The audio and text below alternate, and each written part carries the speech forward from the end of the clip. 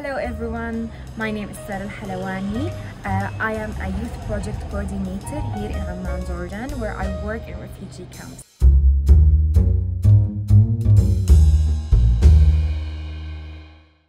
My relationship with the EU is within the humanitarian work, where I can sense the EU policies and donations in everyday lives of these beneficiaries that I work with on the programs that we'll implement on the ground. Europe is culture to me. It's a continent filled with history, art, and modernity. It's exactly what I hope for the rest of the world to become.